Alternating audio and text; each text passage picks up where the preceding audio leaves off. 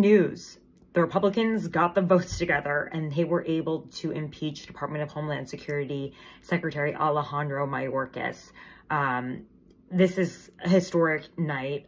First of all, he's a cabinet secretary. A cabinet secretary hasn't been impeached since 1876, and that was a Department of War secretary. And usually in impeachment, you're charged with a high crime and misdemeanor. That is the bar for impeachment.